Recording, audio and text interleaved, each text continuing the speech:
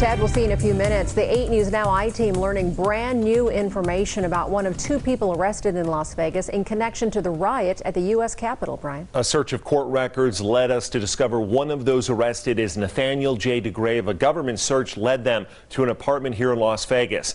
Now, the criminal complaint against DeGrave filed in U.S. District Court says he violated the following codes: knowingly entering or remaining in any restricted buildings or grounds without lawful authority, violent entry and disorderly conduct on Capitol grounds, and obstruction of law enforcement during civil disorder. Now, the I-team is working to gather information on the other person arrested. Hundreds of Trump supporters stormed the riot and created the riot earlier this month, and 5 people died. Again, the 8 News Now I-team will have more on this coming up tomorrow.